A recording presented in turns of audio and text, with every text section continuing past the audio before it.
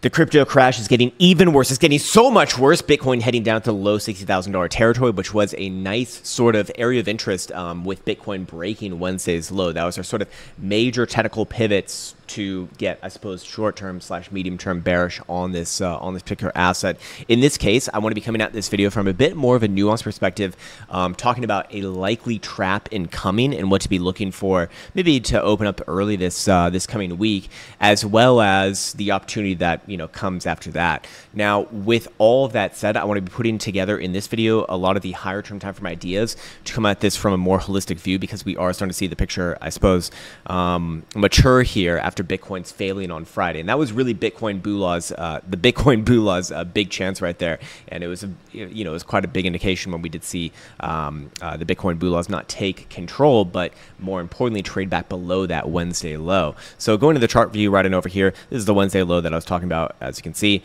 And of course, as soon as Bitcoin did trade below it, it hasn't even stopped. Now, I would say that this correction overall is still going to continue as long as Bitcoin is seeing the daily stochastic momentum oscillator positioned to the downside. As of right now, it is pivoted at 68,800, meaning that as long as Bitcoin is closing below there, momentum remains to the downside, thus risk remains to the downside as well.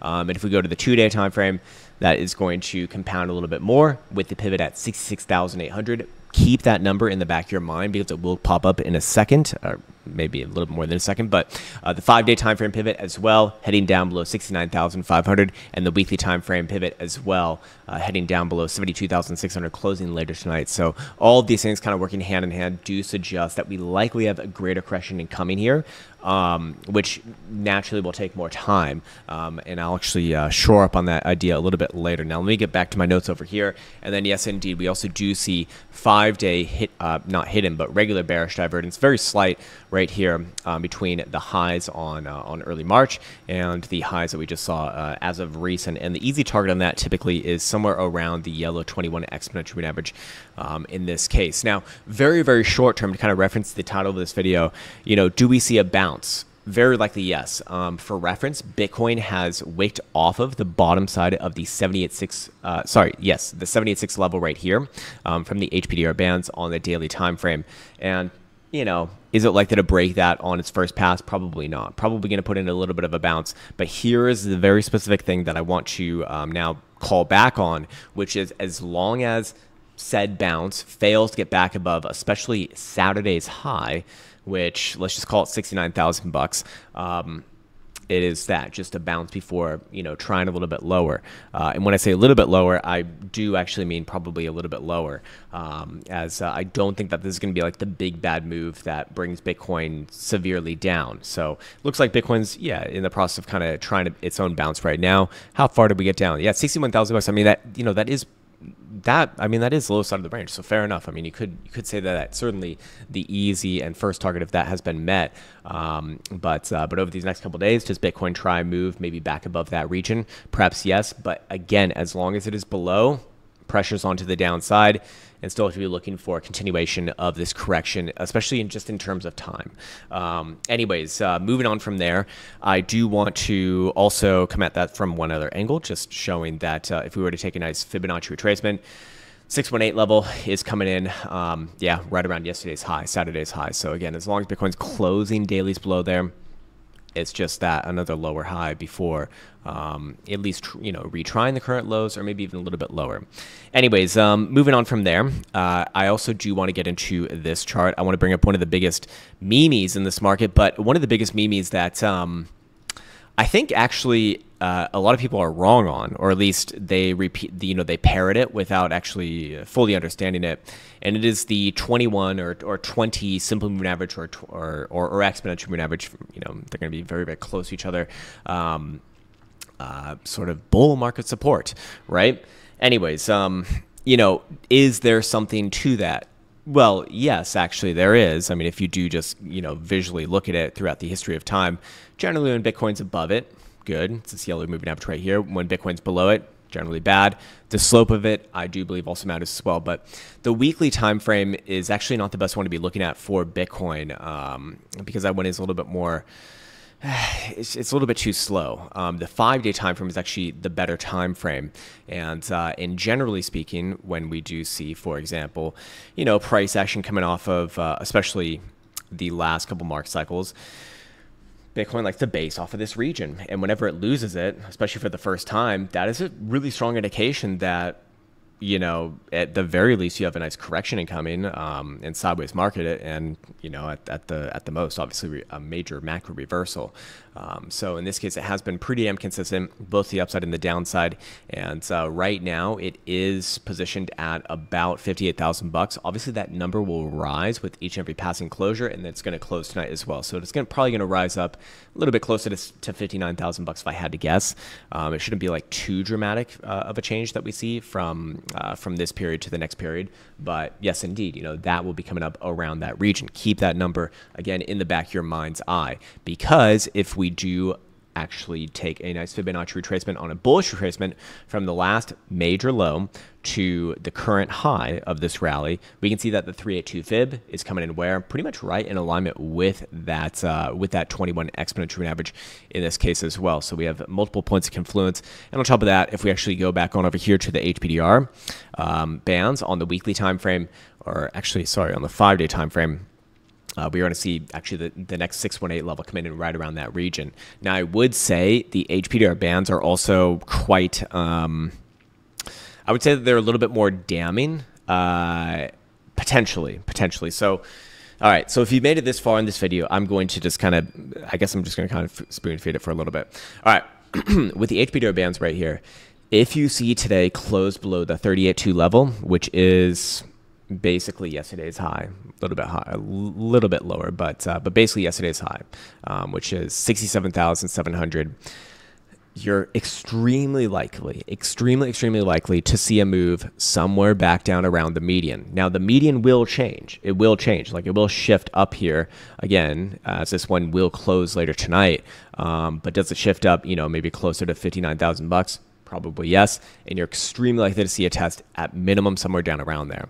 I can basically show you many examples in the past. Anytime that we have seen Bitcoin come back down and close a weekly time frame below the 38.2 level, it has over time, maybe not on the next period, but over time, in this case, this one took 20 days to test somewhere around that median. So you see it right there.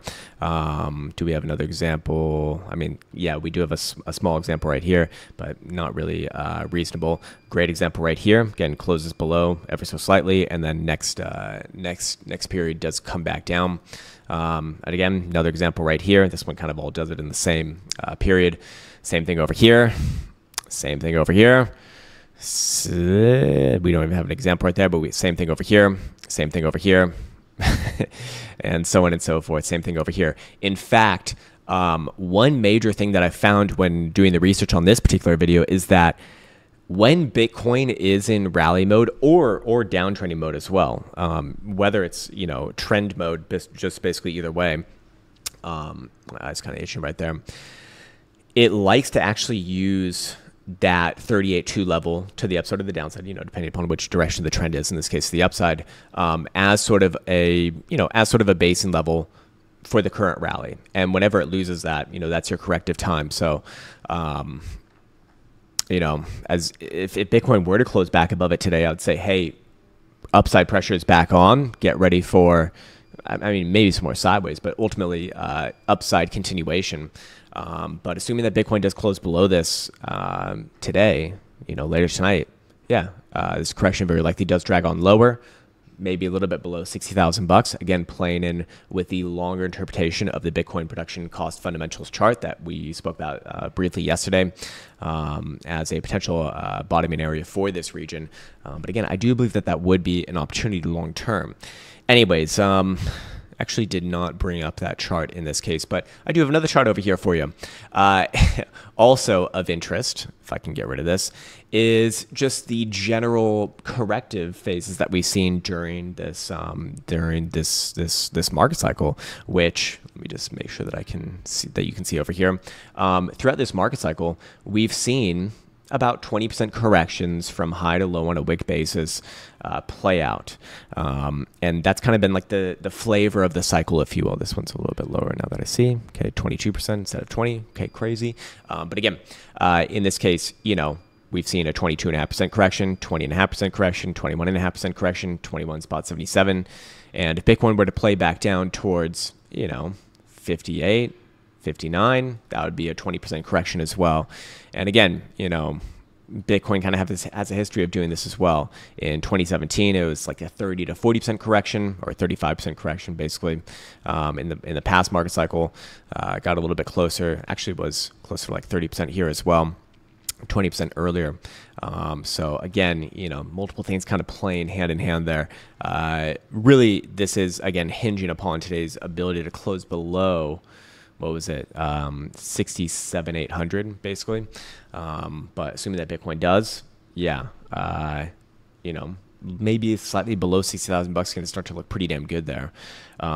Pretty damn good, I mean, for a correction. But again, the long term, I still want to be very clear that I do believe that this is an opportunity based off the Bitcoin production cost fundamentals chart, which, you know, do suggest that once the halving happens and the cost to produce Bitcoin will go up somewhere around 60,000 bucks, anywhere around 60,000 bucks will very likely be a long-term great opportunity before continuation of the overall macro trend.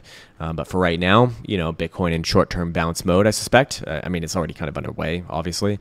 The question is, how far does this bounce take? Does this bounce fail yesterday's high or not? If it does not, and you see a closure above, you know, upper 67 region, okay, Boulahs once again have the ball back in their court. I also just want to take a second here to talk about the geopolitical situation going on as well. Now, I'm not going to make any sort of political comments on that, like, for fuck's sake, Jesus Christ.